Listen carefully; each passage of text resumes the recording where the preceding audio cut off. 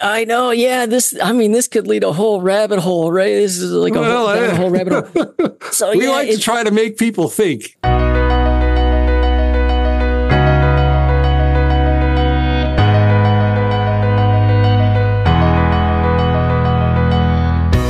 Welcome, everyone, to the August 2024 edition of The Impact, a sustainable CT podcast for your edification, your enlightenment, and your entertainment, too. I'm Jim Hunt, Communications Manager at Sustainable CT, so if you're looking for someone to blame for this podcast, well, you can blame me.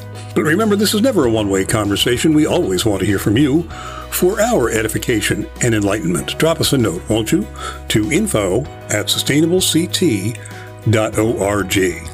The Impact is brought to you in part by the Community Foundation of Eastern Connecticut. That's right, the Community Foundation of Eastern Connecticut brings people together to work towards a healthy, thriving, and sustainable Eastern Connecticut, and we are oh so glad they do.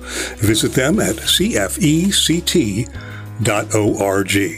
Remember, Sustainable CT is independently funded. We don't have a magical rainbow unicorn money tree, no sir, but you can be a Sustainable CT sponsor. Find out how at sustainablect.org.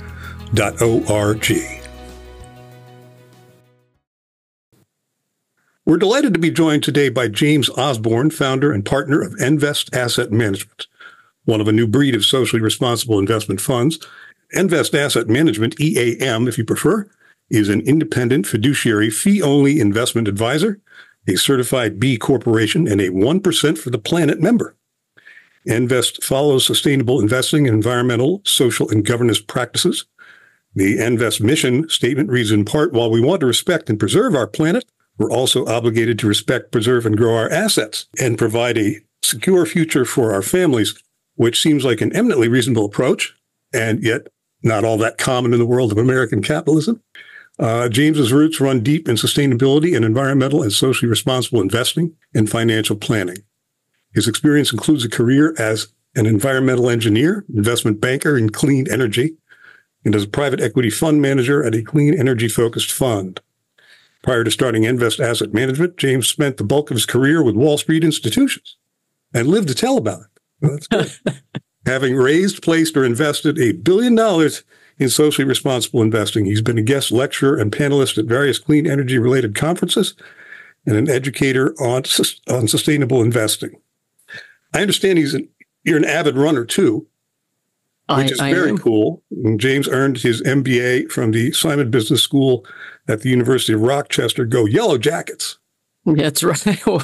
He earned his Bachelor of Science in Chemical Engineering from Villanova, home of the mighty Wildcats, where he was a Division I track and field cross-country athlete.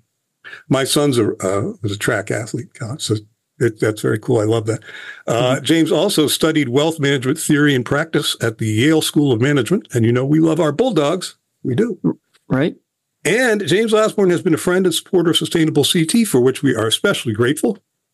So welcome to the show, James.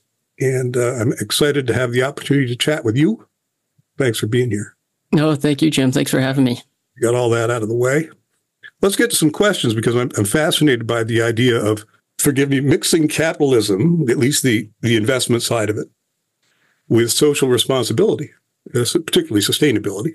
Right. And I'm counting on you to help me see beyond what I imagine, well, I might be forgiven as seeing as the oil and water of the mix. I suppose you have a different approach to that. I'm assuming you do. No, well, absolutely. As a matter of fact, when I decided to start Envest, it was a few years back now when I started putting pen to paper, and I just kind of said, there's got to be a better way. How can I impart, some of the skills that I've gained throughout my career to help people more personally and help people that are in situations that could use help? So, a lot of wealth advisors might say something along the lines of, we need certain minimums, and we do have certain minimums, but we also bring in a lot of other clients, we help other people without minimums. But the point of it all is yes, I believe that there is a better way of doing business. It doesn't have to be all about capitalism, although don't get me wrong. I mean, we need to live. I understand that. We need to pay bills, and we have to support our families and our friends and society and community. It's just that there are organizations out there, companies out there that I believe do it better. So we try to weed that out, try to support those companies, or try to, in certain instances, companies that have a service that we kind of fundamentally need. We hope that we can kind of push them as an investor to go more towards that sustainability angle.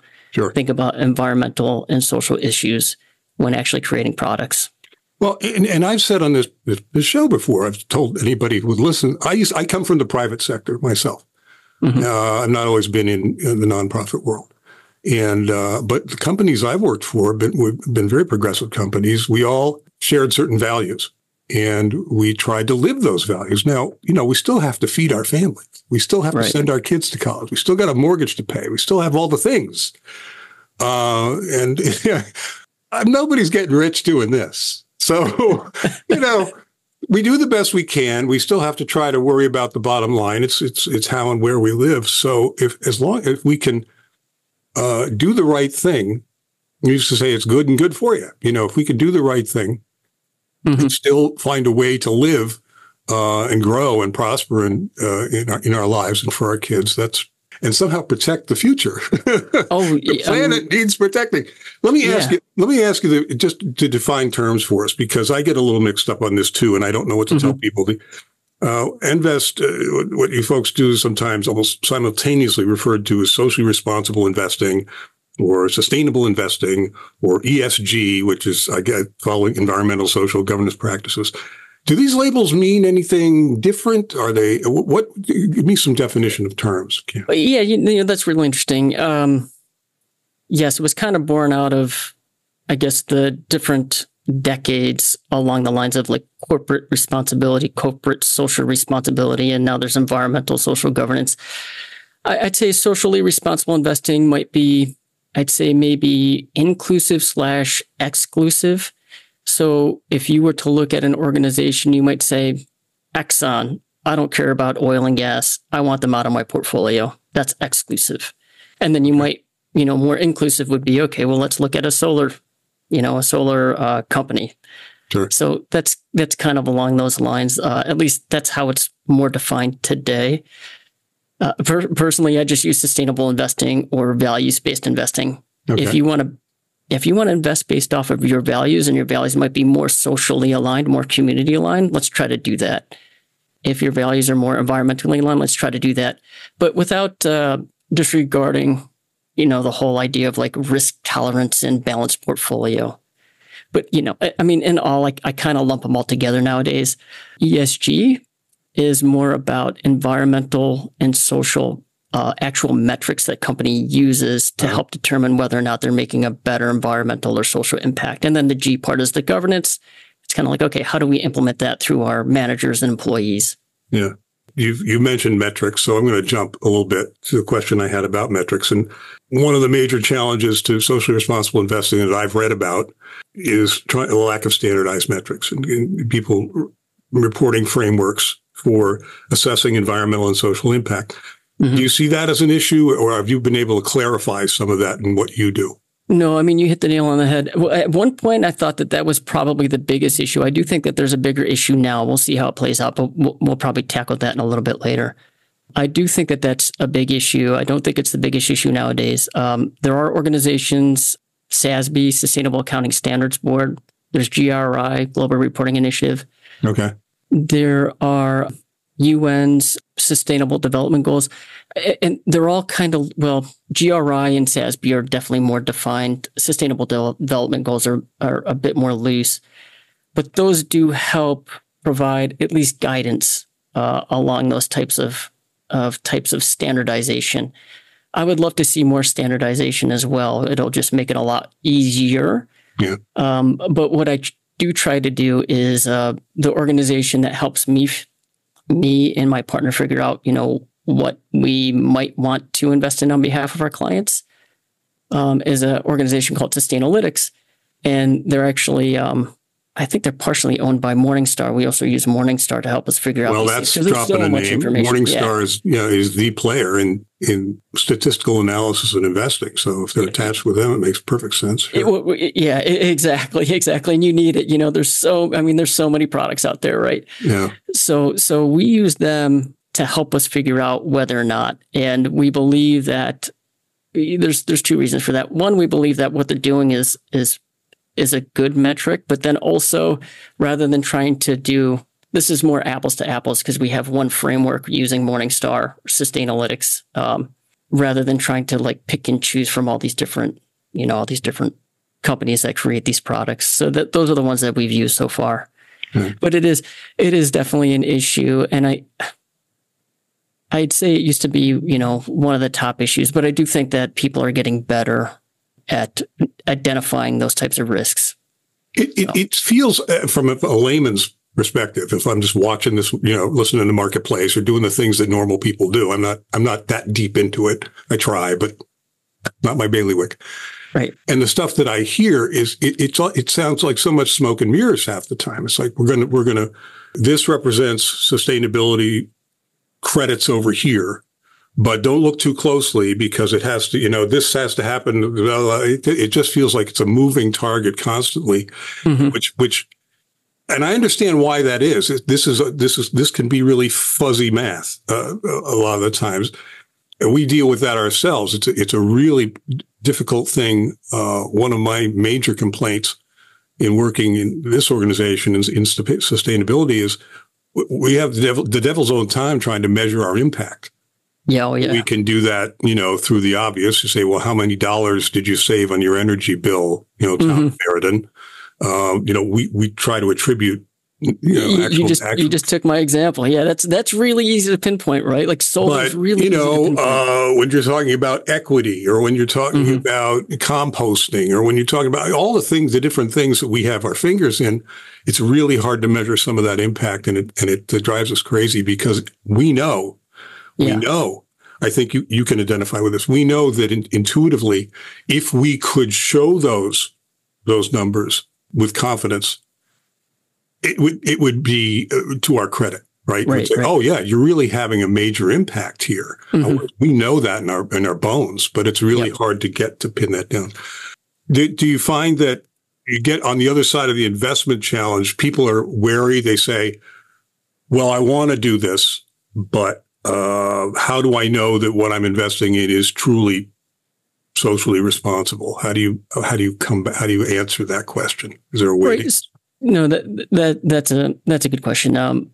So nearly all of our clients came to us because they believe that there's a better way to do things, right? So they do trust us. And as a fiduciary, I'm legally obligated to try to do my best on behalf of my clients. Yeah. The one thing that we always try to do is we try to do better. We can't promise the moon. So, for example, a typical portfolio might have 10 to 15% of their portfolio invested in things that are in fossil fuels.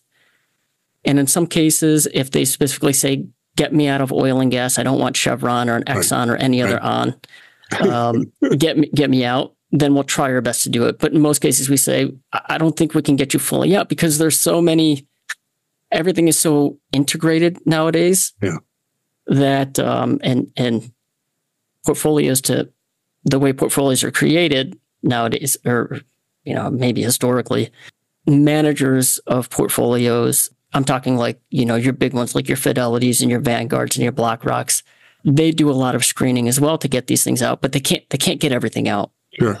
So we try our best. So we can go from, let's say, a 10 or 15% portfolio that has oil and gas, we could get it down to maybe under 5% or 2%, or 1%. So we try our best. So we're always trying to, this is University of Rochester. It's like Ameliora, always better. We try to do better, right? That's their saying. So well, that's good. Always try to do better. I mean, I hear you though. Even big oil has gotten into the, in theory, environmentally conscious energy. They're looking to do renewables.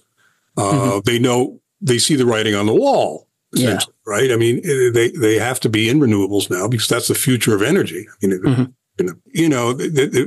a little difficult to discern, well, who are the bad guys, who are the bad actors, and who are the good actors here on this stage? And I can see how that's very difficult. We do try our best. I mean, at one point, BP, their slogan was beyond petroleum. I mean, what was that? Maybe 15, 20 years ago or something like that. And they were trying to push for, ethanol or, what was it? Yeah, it was like, I want to say algae-based ethanol or something like that, right? Yeah. Like, so it was unique and cutting edge, but I don't think they ever how far they've taken it. Well, and that brings up another question. The whole notion, and we run into this a lot, and so the term means something to us, greenwashing. Mm-hmm. A lot of companies come to us and or they're players. I don't want to besmirch. I should be careful here. Right. There are people who come to work with us in hopes of greenwashing themselves. You know, mm-hmm. They want to be associated with sustainable CT because it looks good. And they can show that they're trying to do something over here. And, you know, whether it's in equity, look, I've tried, did my equity work. So now I'm a good person. And there's a certain amount of cringiness with that.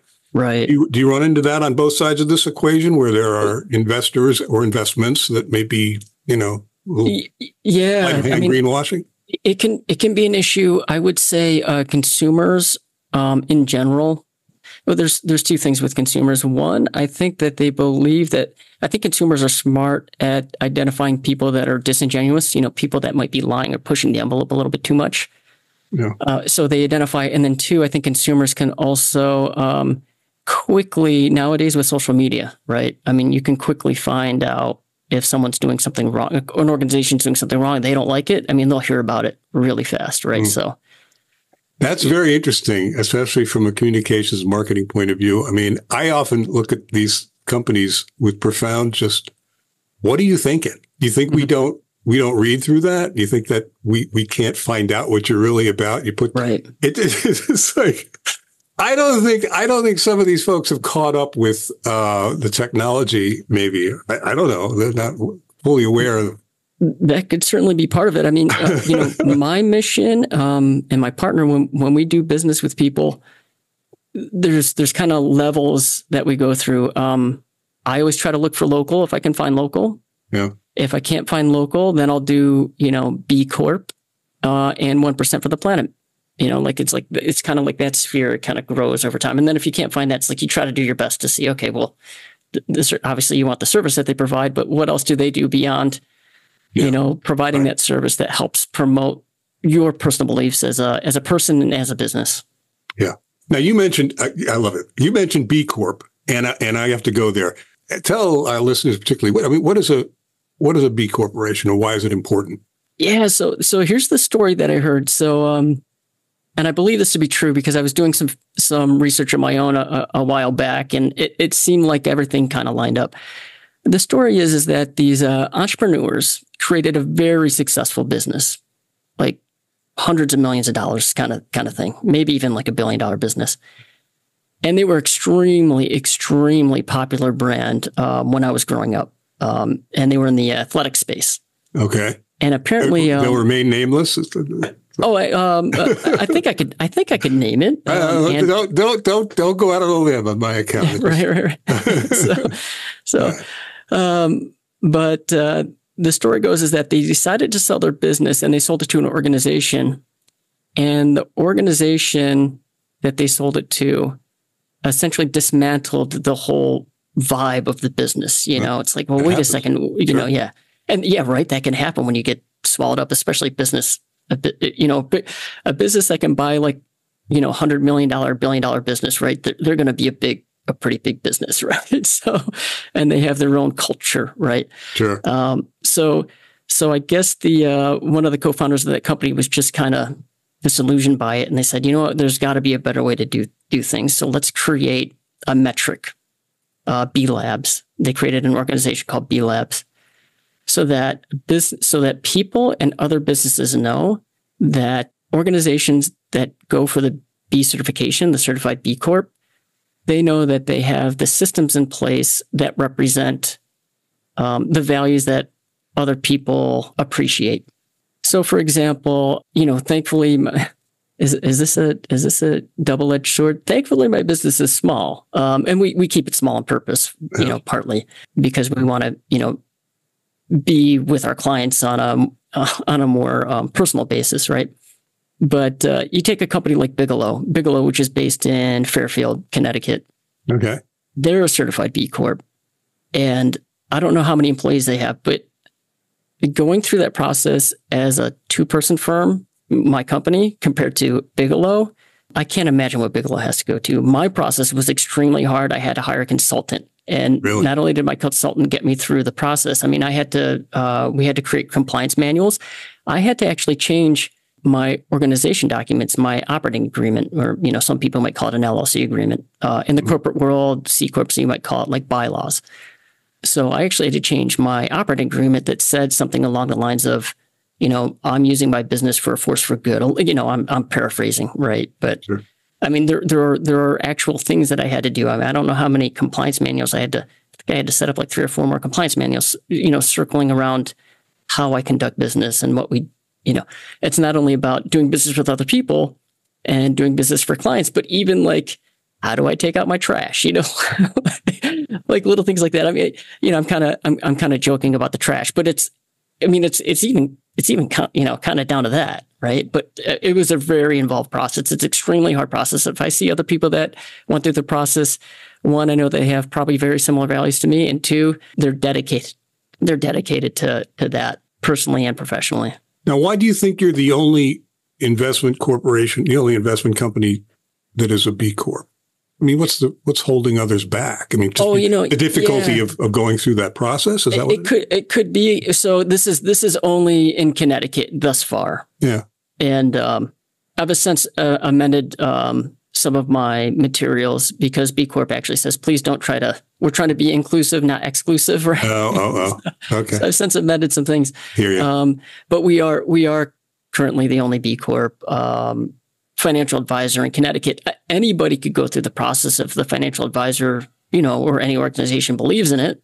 Go right ahead and try to do it, right? But it is a very big barrier to entry. The cost might be part of it. The cost isn't too bad, but the work that you have to go for, to actually get it is very cumbersome, and it really makes you reflect, about like how you do want to conduct business. And that's a good thing. Well, yeah, absolutely.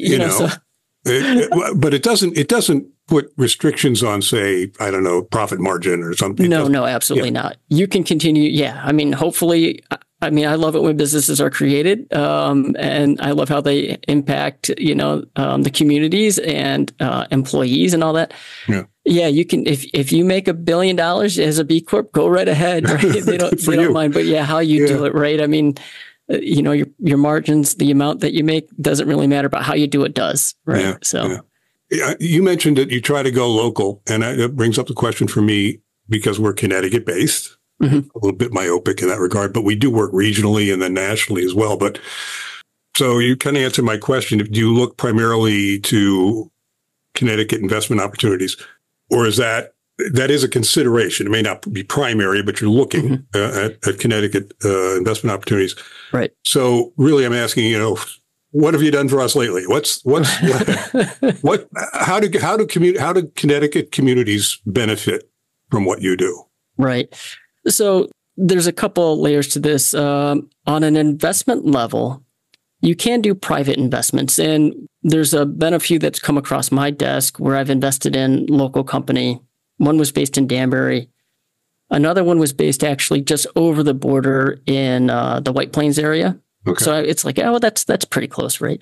So those are private investment opportunities. And the reason why we looked at those was because of the social impact, the environmental impact, and the return potential, sure. Quite honestly. But to do that as a private investor, you also have to meet like certain requirements, and we don't have to go into the details of like accredited investors and all that. So there's that. There are other things that a person can use if they want to invest locally. There's crowdfunding is a big thing. I don't know if you're familiar with crowdfunding, but it's basically like platforms. Right. Okay. So there's basically platforms, right, that allow you to invest back into your community, and it could be maybe a loan, kind of like a bank providing a loan. You could be the lender, sure. Or you can own a piece of that company. So there's crowdfunding as well. I'm sure Reset, based out of Hartford, I bet you if we walked in there, we could probably say, hey, does anybody need fund? They would probably say yes, to take a look at this business. But what another angle that we could actually take is things called donor advised funds for individuals, and also qualified charitable distributions. So while I was talking about private investment before into companies for return, we can actually invest back into our communities, donor advised funds. We can put money into what's called the donor advised fund, get a tax break for it, and then direct that donor advised fund to give back to Sustainable CT or to maybe the Sierra Club or the Autobahn, like all these different organizations. They have to be 501c3, and they could also be private charities too. It just depends. So that's one aspect of it. And then also a pretty nice tool for certain people for their IRAs, your retirement account. You can actually do what's called a qualified charitable distribution. And it's kind of the same idea. It's like, oh, well, I don't really need to take my distribution from an IRA. Let me give it to this organization who is trying to promote, our community and our society. Yeah. Now we have, I don't know if there's a certain psychographic connection somehow to me. We have a community match fund that is, it's funded by donor funds. Yeah, right. And we then match, we will go out and match amounts up to a certain dollar amount in any community, any registered community in Connecticut to do projects. It's a grant system that is very, very simple, very easy. But yeah, we've had a lot of success with that. We're up to $4 million. I'm going to be 5 soon, so far invested. And we're coming on our 5th year with that. So it's been a huge deal. But you're right. So we're kind of a small source. This is not hundreds of thousands of dollars at a pop. It's 15,000. It's 8,000, 15,000, that size. But it helps community leaders do things that they really want to do in their community. Oh yeah, that makes a big difference. And a lot of these organizations, they really rely on that type of funding, right? Yeah. So that's how they get work done. Interestingly, I'll just go back to the 1% for the planet really quick. That was their mission. They said, hey, if you're a 1% for the planet member, your duty as a 1% for the planet member is to take 1% of your revenue and then donate it to, a qualified organization. Tithing. Right. Yeah.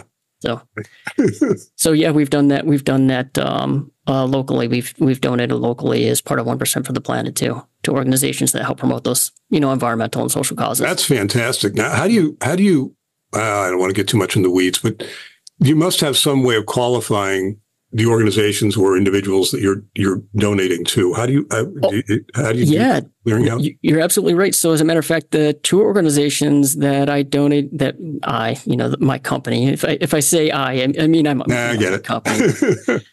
So the 2 organizations that we donated to, we had relationships with, and we said, hey, I don't see you on the 1% for the Planet Environmental Partners membership. Let me get you in contact with them, and then they had to go through a screening. Okay. So it's not, I don't think it was too cumbersome. I didn't have to go through that part, but yeah, Sustainable CT, would you qualify? Maybe we should look into that, right? Yeah, I think you probably qualify. Yeah, you would. The amount of work that you've done in these towns in Connecticut is pretty remarkable, right? I'd sure it'd be pretty easy for you all to qualify. Yeah. Yeah. And funding is always an issue for us because we can always do more with more. That's what it's always an issue.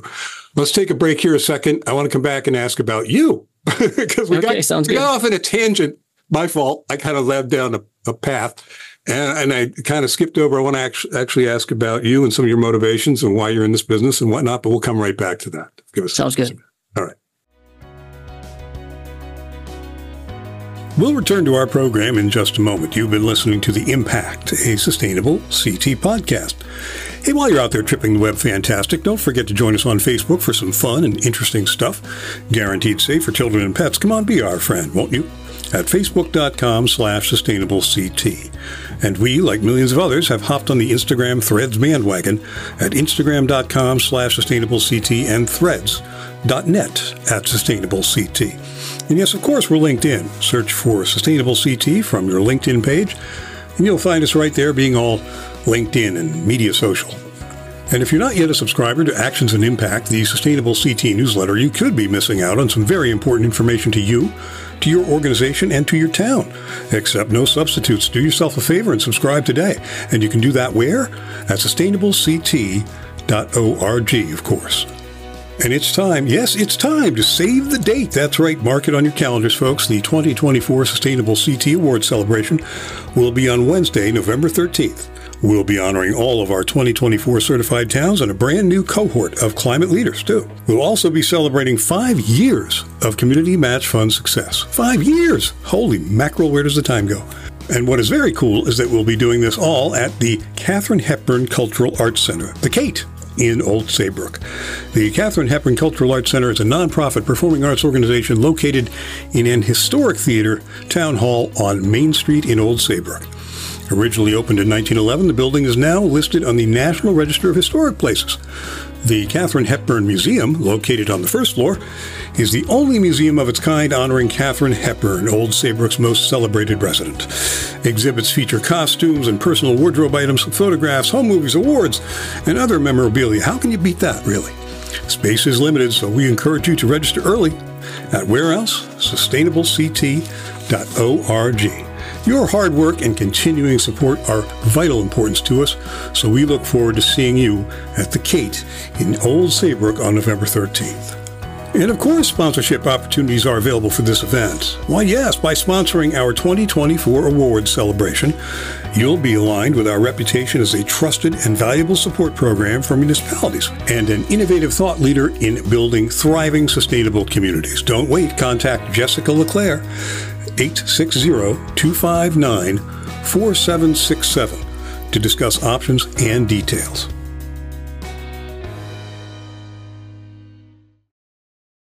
Welcome back, everybody. We're talking to James Osborn, and he's with Envest Asset Management. We're having a great conversation.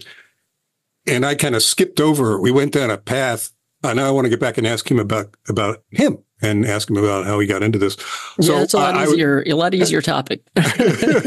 I was fascinated to read that you were a chemical engineer. So what? Tell me, because I've known a few of those. My father was a chemical engineer, and I can't imagine him being. So tell me what motivates a chemical engineer to get into socially responsible investment, or even just investment for that matter. Yeah. I mean, when you're young, you just don't know enough about what you really want in the world, right? So, Don't get me wrong. I mean, I love math and science, and if you knew me, you'd probably know that I like watching those science documentaries and things on TV about that stuff. But yeah, growing up, it was I went to school, and I guess kind of growing up, you don't know too much about what can be offered in the world. So I grew up in a fairly small town. I mean, yes, there were people that did finance. I didn't know them. There were people that did investment management. I didn't really know them growing up. It seems like a foreign world to so many of us. Yeah. And actually, my career after business school was investment banking. I'd never heard of that until I was actually in college. And for that matter, it was more like my junior year of college. In my mind, it was like, okay, well, I got to become an engineer, and chemical engineering was kind of cool. But this is where things kind of started diverging, was my junior, senior year, and I started learning more about finance. What was interesting about that was I started learning more about finance, but I still wanted to give engineering a shot. But my first job offer came from an organization based out of Long Island, and they're still in business. Wonderful, wonderful family-run organization.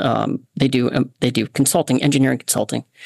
And they hired me as an environmental engineer. So I thought I was going to work for, we were talking about, I thought I was going to work for Sunoco or Exxon. I mean, or maybe a pharmaceutical company, because they recruited at Villanova. I ended up working as an environmental engineer at an engineering consulting company. And that's where my path really went down this, holy cow, I do care about the environment way more than I ever thought I did. Right. Right. So that got me down that path. When I realized that I love the environment, I respect engineers and the work that they do. It's extremely difficult and hard, but I said it wasn't for me personally. Sure. So that's when I went back to business school, and I started going like the full finance route, right? So when I was getting my degree in finance, there was all these different types of investment banking related opportunities. You could do like mergers and acquisitions. You could do equities research. You can do all these different things. I particularly like a part of banking called a municipal finance or social infrastructure finance. Okay. And what I liked about that is it paired my engineering background, which I loved, with the finance background. So we would raise money for schools, hospitals, roads, public utilities, things like that, right? So those things could be built, and they bettered our community. Right. So I worked for a very big organization but they laid off everybody in my entire division.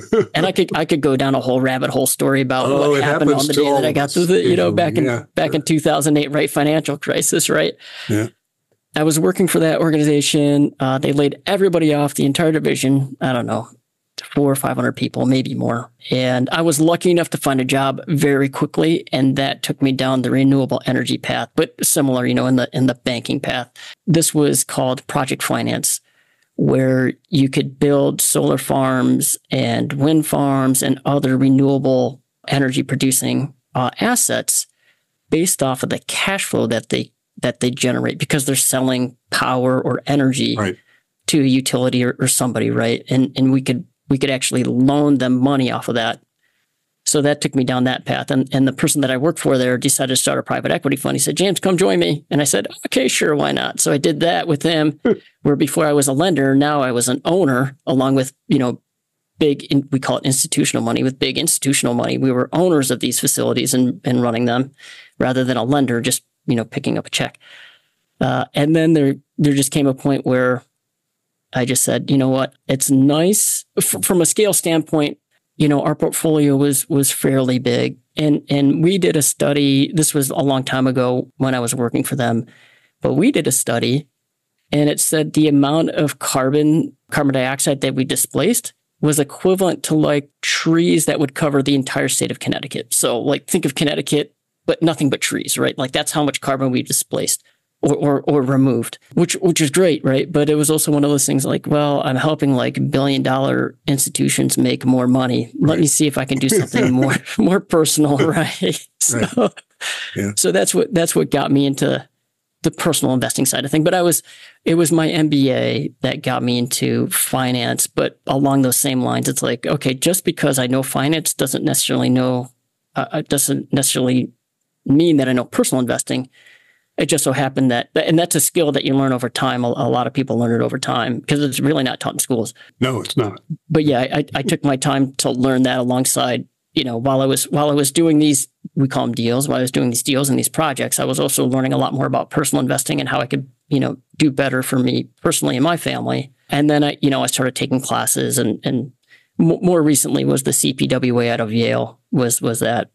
Well, on another level, too, it actually does make a whole lot of sense. You have this scientific grounding, most particularly as an engineer, in a field. If you're looking to invest in these are really engineering grounded investment opportunities, especially in energy.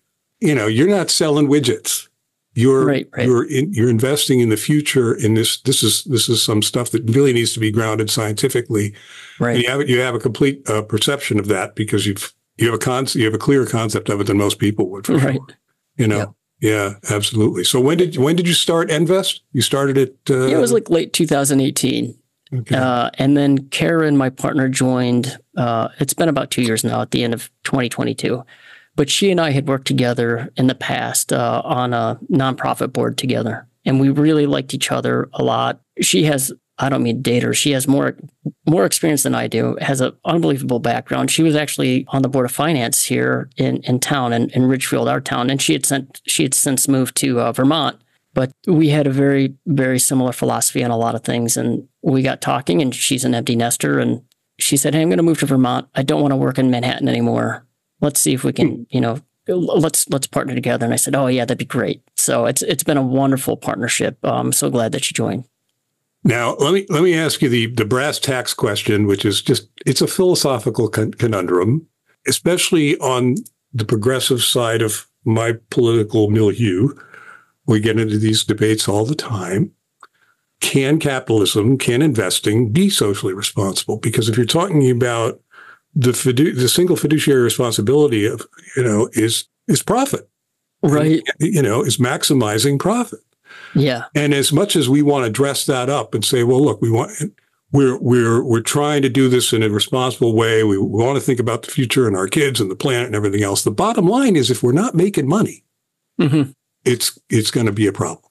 Right. How do you square that circle or circle that square or whatever they. No, I know. Yeah. This could lead a whole rabbit hole, right? This is like a whole rabbit hole. So we like to try to make people think in this show. No, it's crazy that, the there's a saying, go woke, go broke. It's like, are you really? Yeah. Give me a break. That is not how things work. So I think there's some theories that, was it Milton Friedman, University of Chicago, penned a letter to New York Times back in the 70s and said, oh, the corporation's fiduciary responsibility is not to the community, it's to, profit. To the shareholders. And I think that gave, shareholders.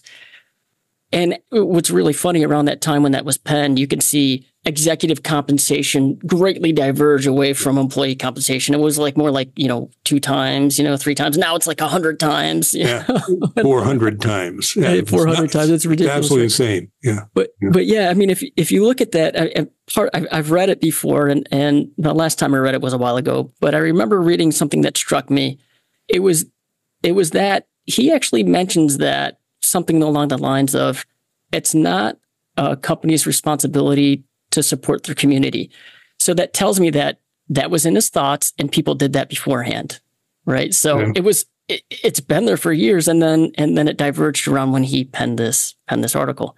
Okay, so anyway, now there's this big divergence, and now everybody thinks that, when you're capitalism, you can't do these things. I would argue, no. If anything, if COVID has taught us anything, it's like, you really need to know, even if you don't believe in it from a ethical standpoint, even though I do think ethics do come into a play, because I do think it's the board and the management's fiduciary responsibility to make sure that they decrease risks as best that they can. And COVID has brought that to the forefront, right? So I would say, wait a second, it is your responsibility to better understand your supply chain, which is part of sustainability, which is part of ESG, right? Right. It's your responsibility to understand the environmental impacts of your supply. Like Pepsi, what would they do if they couldn't get any more, wheat? How are they shoring that stuff? Or I don't know, Kellogg's, right? Or clean water. Yeah. Or clean water. Yeah. And that's a big issue. Clean water is a big issue. It's going to be huge, right? It's going to be a really big issue. I know, I realize there's a natural tension there. And we just have to, let's, see the elephant in the room. There's a natural tension between, profit and ethics. There has to be. Okay. But I have always argued, and again, this goes back to where am I working with some companies. When you talk about, Friedman's notion that we're not here to benefit the community, that's bullshit. You are part of the community. You are part of the community. You live and breathe the air that we live in and breathe. You drive on the same streets. You have the same, now you could say, well, these are multinational corporations and they're, live in penthouses and they're separated and all of that. Again, that is true. And that is kind of a part of the thing we need to just acknowledge. Right. But all of the employees, and you're right, the distribution centers and the lines of all of this is now so integrated. Mm-hmm. Companies that don't take the community, they could do in the community seriously, they do that at their peril. Right. That's just crazy. Yep. You got to have a sense of responsibility for the community because you're in it, mm-hmm. and you're trying, and Alliance company, are you trying to sell to it? Yeah. These are your customers, nothing else. Yeah. And your natural resources too. It's like, you can't waste your natural resources. You gotta be smart about your natural resources. Some of them won't ever come back, So. Yeah. Now, I think that another tension that we have to recognize is the difference between short-term and long-term thinking. Mm-hmm. And there is an awful lot of short-term thinking in the financial world and in the capitalist world mm-hmm. that really does cut your nose off to spite your face, to mix a few metaphors. I don't know how to get past that sometimes. It drives me crazy. If mm-hmm. they would just look beyond the next quarter, to be able to see something 5 or 10, hell, even 50 years down the road. Yeah.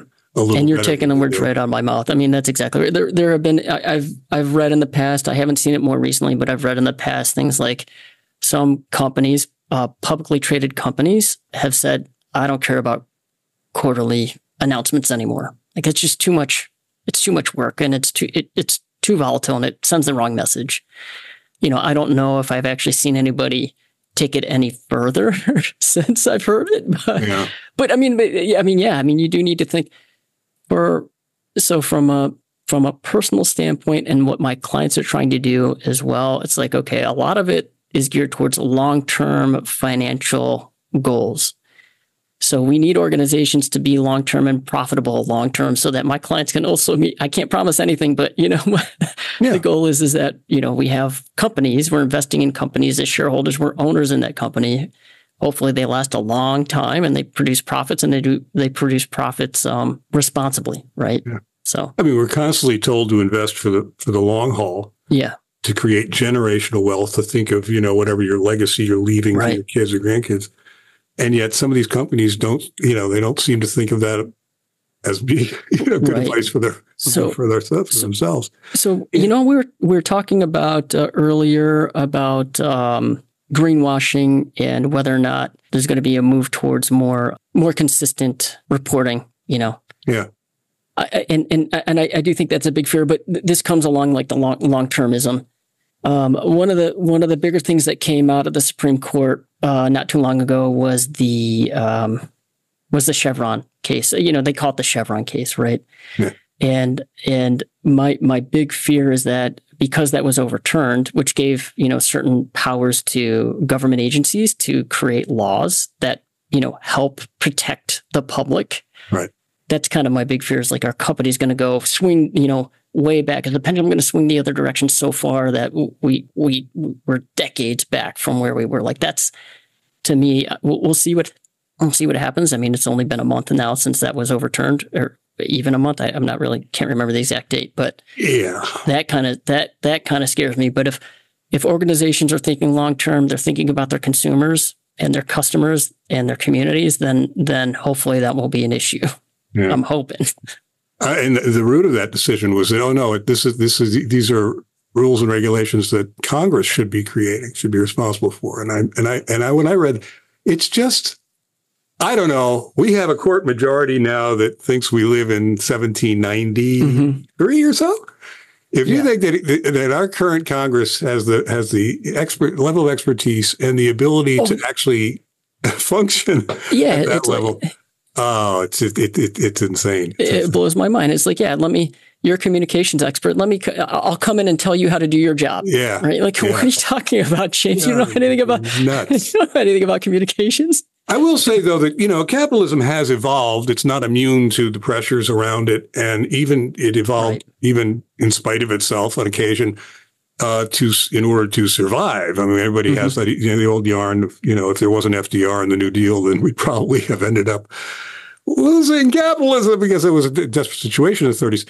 And things have evolved over time. And I think that capitalism is more socially responsible than it was. This isn't, Dickens. We're not, the draconian era of capitalism, I think, is behind us. But now it just becomes much more of an interesting, difficult game of thrust and parry, and issues like, the court coming in and setting things back a generation with pronouncements. Let me ask you this. As long as I have you here, what do you consider to be the most intriguing, most promising investment area in the future? And we're not asking for investment advice here. No investment advice here. Is it all about energy? Or is there something I'm missing? Is it what else is there out there? Certainly that's part of it. So I like to say diversification is key, right? So we'll say diversification is key. Even organizations that I'll call them conglomerates, like your Walmarts or, your Pepsis or your Coca-Colas. It's like, they're known for one or two products. They own like a bunch of products, right? But they have their hands in all these different types of businesses. Sure. They can use ESG, and they do use ESG, environmental social governance metrics, to, better prepare themselves, right? Supposedly. So there's that aspect of it. But the ones that I like particularly, I like grid technology a lot, right? So this is going down my renewable energy path, like my background and engineering background. The energy grid wastes so much energy. So I think, I want to say it's below 50%. I'd have to look. I know, I think it's, is it NREL? I can't remember. EPA, NREL, maybe the DOE. But one of these major organizations actually monitors how much is lost, right? And it's ridiculous how much energy is actually physically lost throughout our grid. So having a better grid will help shore up, those losses for sure, and make it a lot more efficient. Plus the intermittency of solar and wind, that's something that grid technology can help with. So I do like grid stuff. I've always liked water resource related things. I've also liked environmental related things, even things like waste management, picking up trash, composting, if there's organizations that do that. I mean, which is a huge need in Connecticut. It's going to be a huge need, yeah. And we have laws, that promote composting here, right? It's, to get those things built, though, is fairly expensive, right? So you need pretty deep pockets. So I like water. I like environmental services. I like grid. If those are some of the ones that, if you said, James, what do you like? It's like, those are the ones that I like a lot. I mean, the grid is fascinating because you're right. It's a leaky sieve. It's It's been built as a hodgepodge over the last 100 years. And it's not like anybody laid out a plan. And as a result, it's just, it's very inefficient and and aging rapidly, and built for, old technology, by and for old technology. So that's a very interesting future of that. Let me ask you this: what keeps you hopeful? What makes you? Because I ask this of everybody who comes to the show because I need some advice. I'm like, the stuff that we're up against just seems overwhelming sometimes. Right. And so I have my periods. I get down to, are we doing enough? How can we possibly do enough to make a real difference? Yep. How do you stay hopeful in what you're doing? And I have 2 kids. So, I love my family, and I love thinking that I'm trying to do better for them. Young people, young people, I think I'm Gen X, but, Gen Z, I think their voice, they're so tech savvy that they know how to, it feels like, they know how to organize really well, and they know how to get their voices heard really well. So I'm really hopeful that they're making a difference. And some of the most impressive people that I've met in Connecticut, I mean, they were much younger than I thought they would have been, at the time, like early 20s. Some of them were even teenagers. And I was really surprised. I'm like, wow, you're doing way more than a lot of people, would ever do. So I'm really hopeful with the Gen Z, and I'm sure that those that come after them will hopefully pick up the mantle as well. And I mean, don't get me wrong. I mean, we should all be doing our part, right? Yeah. And organizations, I mean, I remember when I first heard about sustainable CT, it was actually still in your infancy. It's like, wow, what you've accomplished, in the short time that you've been around. Is it? I mean, to be able to create something like that, so that the entire, every town knows about it in Connecticut, and they all know that they can do something better, right? And you're spearheading that and guiding these. And it's not only about doing better for the environment, but I'm saving money and growing the communities, right? And sure, it's pretty amazing. Yeah, the generation coming up behind us, and I shouldn't say I'm an old guy, and my generation, we came to the party late, and I've had people, young people, tell me in earnest, you screwed up, right? And I own that. I do. I think my generation, colleagues of my age, we screwed up, and we're leaving a lot of work to be done by the generations coming up behind us. And thankfully, they're very smart. And they grew up with this whole notion of a warming planet and stuff that needs to be done.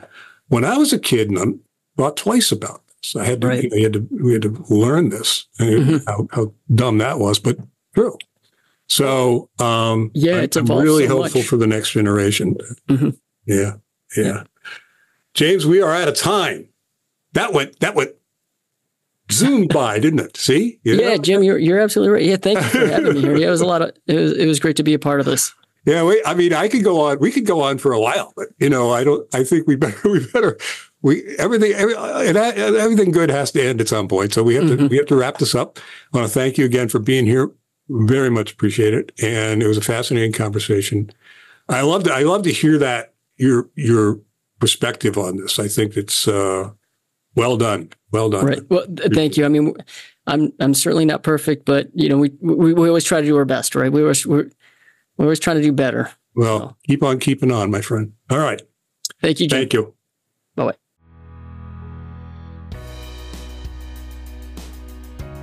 We hope you've enjoyed today's edition of The Impact, a Sustainable CT podcast. As always, this program is recorded, produced, and copyrighted, by Sustainable CT. Thank you for your interest. Thank you for listening. Thank you to our sponsor, the Community Foundation of Eastern Connecticut. Thanks again to our good friend James Osborn for his support, his candor, and everything he does to make the oil and water mix. And thanks to everyone for taking local actions that have a statewide impact.